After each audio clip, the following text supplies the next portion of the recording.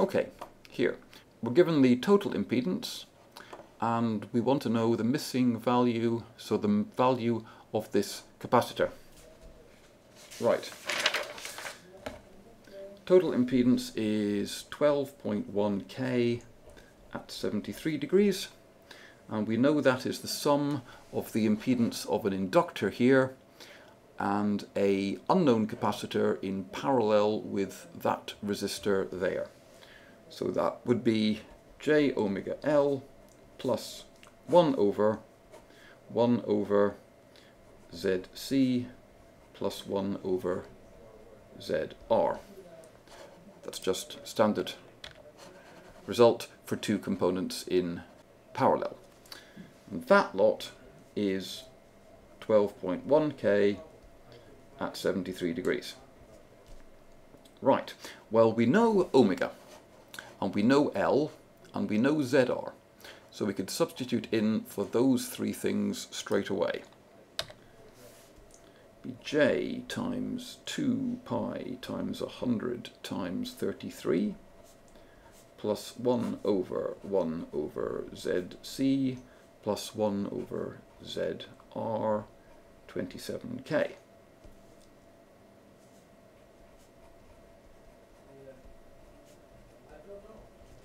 Okay, so that's the sum that we're trying to do, and we're trying to work out the unknown impedance of this capacitor here. Probably best to do that in stages. Firstly, this term here is going to be 12.1k at 73 degrees minus j times 2 pi times 100 times 33. That's the term in brackets here, just taken by taking this across to the other side of the equation here. Once I've got that, if I turn this upside down by taking the inverse of it, that must be equal to 1 over ZC plus 1 over 27k. I'll just work that one out for now. That's 1 divided by 12.1k at 73 degrees minus j times 2 times pi times 100 times 33. So that whole thing is about 0.1 milli, or about 102 micro at 69 degrees. So 102 micro at 69 degrees is 1 over ZC plus 1 over 27k. Back to here. Next, this sum at the bottom here I've got to try and work out, and that I can most easily do by taking the 27k here across to the other side, and then I would write 1 over ZC is 102 micro at 69 degrees minus 1 over 27k. And that's fairly easy to work out. Excuse me. Just get a bit more space here. Once I've done that, I can work out ZC, and ZC would be 1 over that lot. But I'm not going to do that, because I know that ZC is 1 over j omega c, and therefore 1 over ZC must be just j omega c. So I could write down here, this, my 1 over ZC, is j omega c is equal to 102 micro at 69 degrees minus 1 over 27k. And therefore my capacitance is just this lot divided by j omega. Right, let's give it a go. That's 102 at 69 degrees, and it's 102 micro, minus 1 over 27k, divided by j, and divided by omega, which is 2 times pi times 100. And the answer I get is 1.5 times 10 to the minus 7, and there's no phase. It's real, which is good, because I would expect the value of capacitance to be a real number. And it's just that, 1.5 times e to the minus 7, which is probably going to be 150 nanofarads. Yep, spot on. Great. It might look a bit daunting, but actually, provided you keep your head straight and deal with everything as complex numbers, the formulas are just the same as the ones we were using last term with real resistances. P.S. There's also this type of question, which I haven't talked about so far. In this case, we cannot use the simple complex arithmetic that we used before, because we're not told what the total impedance is. We're only told the magnitude of the total impedance.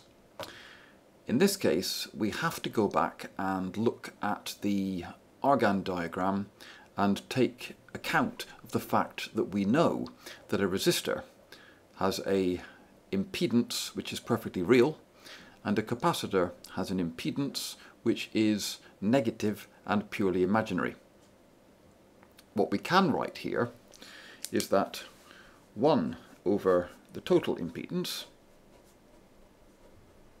is 1 over the value of this resistor, which is currently unknown, plus 1 over the complex impedance of this capacitor, which is just j omega c. Since the complex impedance of a capacitor is 1 over j omega c, the inverse of the complex impedance, sometimes called the complex admittance of the component, is just j omega c. Now, we know that the resistance is perfectly real, and we know that this term here is going to be imaginary and positive. So if we plotted these things on an Argand diagram, we would have this kind of thing. 1 over the resistance is positive and real. It's going out in this direction here, along the real axis. J omega c is perfectly imaginary, and it's positive imaginary. So that would be going up there.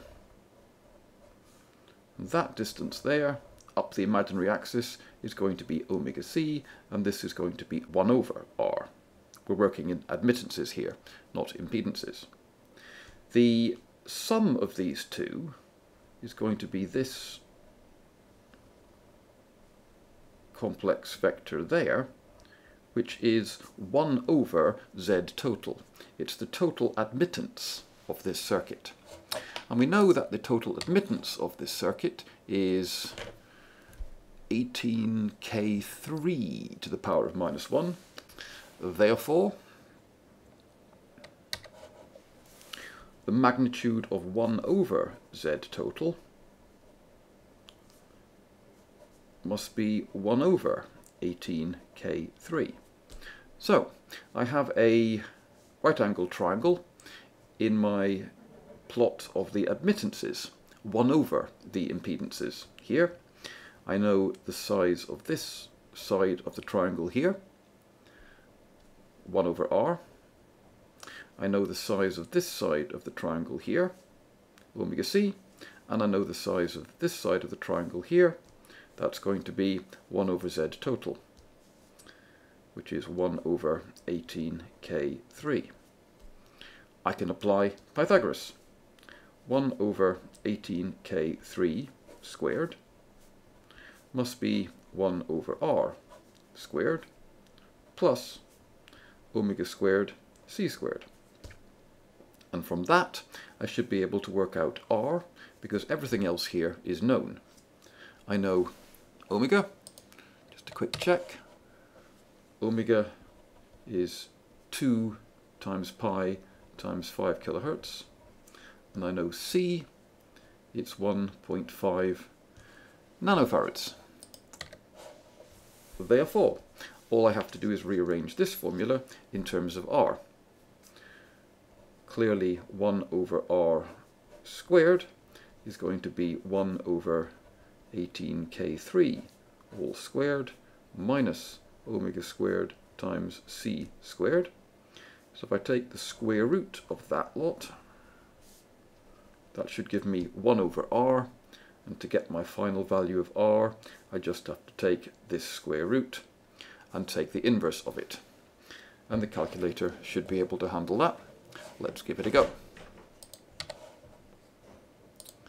Right, 1 divided by, in these brackets, is the square root of, well, first 1 over 18k3 squared,